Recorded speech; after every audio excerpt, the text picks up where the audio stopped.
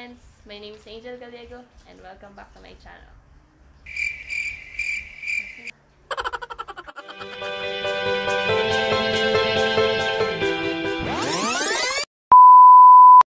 Okay, so for today's video, magluluto tayo ng Bicol Express a la chamba. So, kaya siya a la chamba kasi this is the first time that I'm gonna cook it for my family. So, let's start! What's up, netizens? My name is Angel Gallego and welcome sa isa na namang episode ng Cooking ng Ina. Sa ngayong episode ay magluluto tayo ng Bicol Express a la chamba. Kaya ko siya tinawag na a la chamba kasi ito yung unang beses na iluluto ko siya sa aking pamilya. Kaya kung excited na kayo, tara na, simulan na natin. Unang-una sa lahat, kailangan mo ng karne. Pangalawa, kailangan mo ng sibuyas, bawang, at luya. Pangatlo, ay kailangan mo ng 10 pisong alamang galing sa suking tindahan. Pang-apat, para sumarap ang iyong Bicol Express, ay kailangan mo ng gatang 2 tiga. Pinakahuli, kung gusto mo mag-i-spicy ang iyong Bicol Express, huwag kalimutan ang siling pakasigang. Siyempre, bago ang lahat, kailangan mo munang magpainit ng mantika. Pag mainit ng mantika, saka may lagay ang sibuyas, bawang,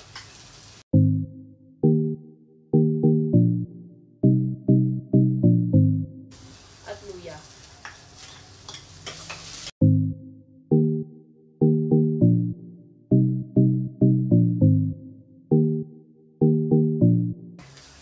Pag malambot ng sibuyas, pwede mo na ilagay yung karne.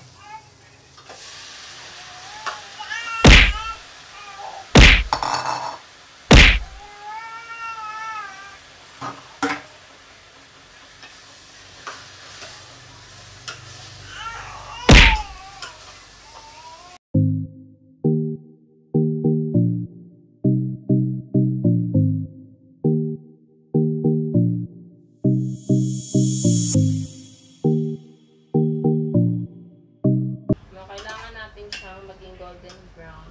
Charot. Medyo luto. Bago natin lagyan ng tubig para lumambot.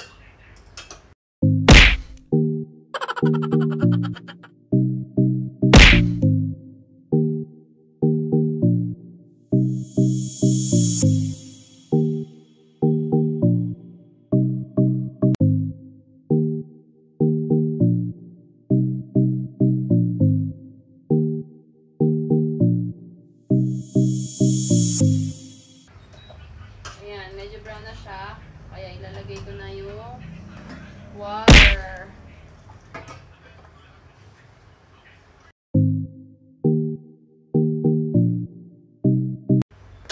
Ngayon, hayaan lang natin siyang kumulo.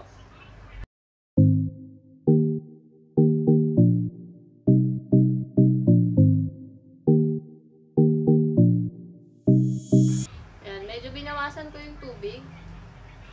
Kasi, ilalagay ko na yung pangalawang piga na gata.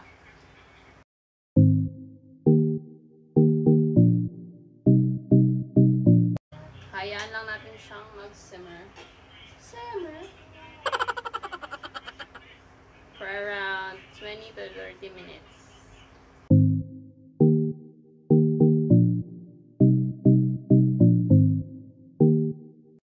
Medyo matigas-tigas pa yung meat. So, hayaan lang muna natin siya.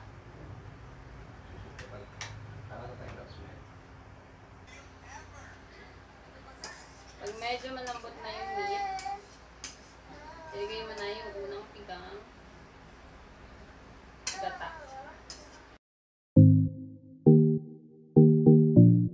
And then yung alamang.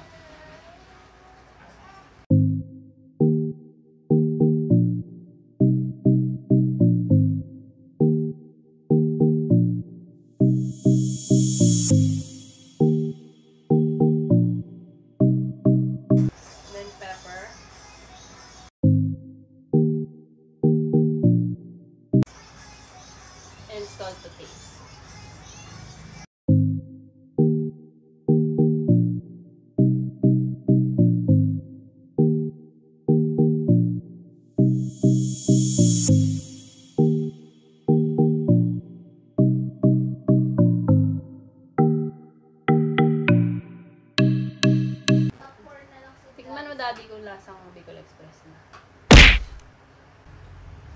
Apa? Lasang sinigang. Totoo ba? Ah. Bubola ka lang ata eh. Yeah! And then, put the sile.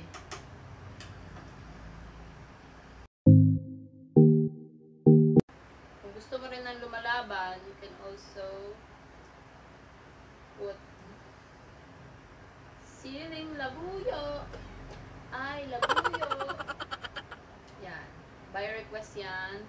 Gusto niya daw maangat.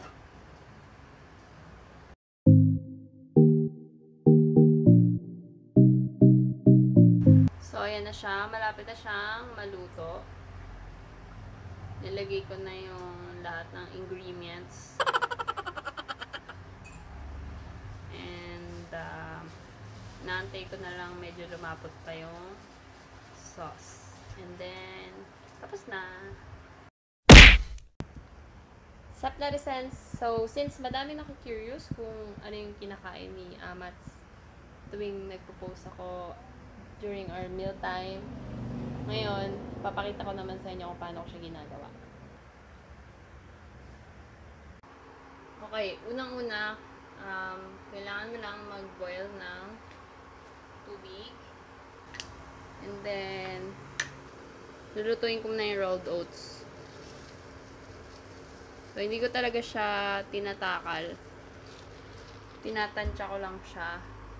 Depending dun sa meal size na feeling ko makakonsume niya within 1 to 2 days. Kasi, ayokong i-stock siya sa ref ng matagal. Dahil baka masira. So, niluluto ko lang yung enough for her ng 1 at 2 araw. So, palalaputin lang natin yung consistency niya. And then, tsaka tayo magdadagdag ng kung anong preferred natin na incorporate. For example, yesterday, naglagay ako ng cinnamon, chia seeds, flax seeds, with raisins. And binudburan ko siya ng desiccated coconut. Pero for today, I'll be using okra.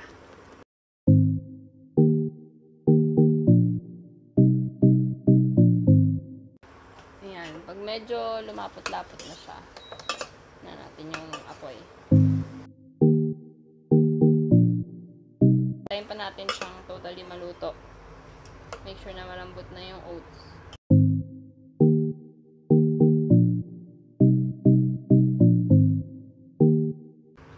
Okay, ngayong malambot na yung oats, ilalagay ko na yung okra.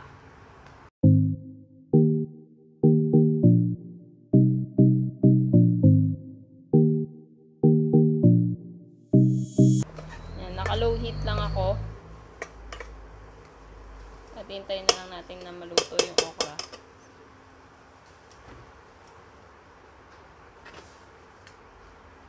You can also add a little bit of water to make sure na lalambot siya. Ayan, lagyan natin ng konting tubig.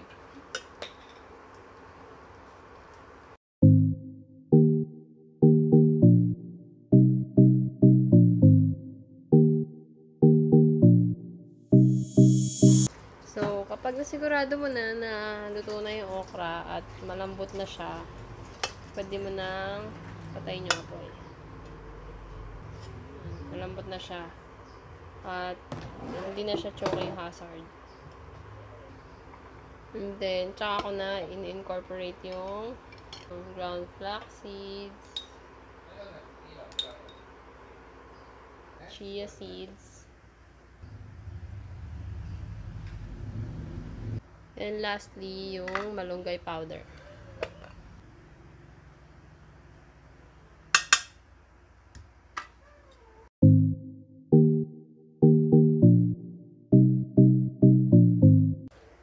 ganitong consistency talaga yung ini-aim ko para pag nilagay ko siya sa ref, mag-form siya based dun sa container kung saan ko siya ilalagay. So, yan. Lalagay ko na siya dito.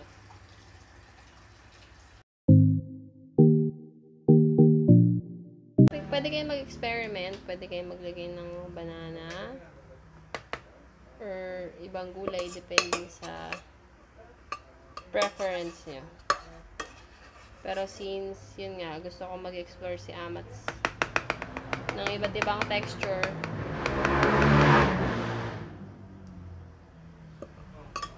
kaya hinalo ko siya ng iba-ibang gulay or fruits. So, yan na siya. Nakalagay na siya sa container. So, palalamigin ko lang and then ikakat ko siya.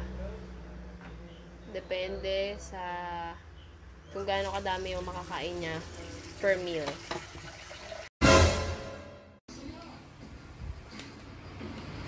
Stronger hair with every wash? I've got this. New Throwback Series from Pantene. How was it? Like hair fall with every wash. Better together with 3-minute miracle.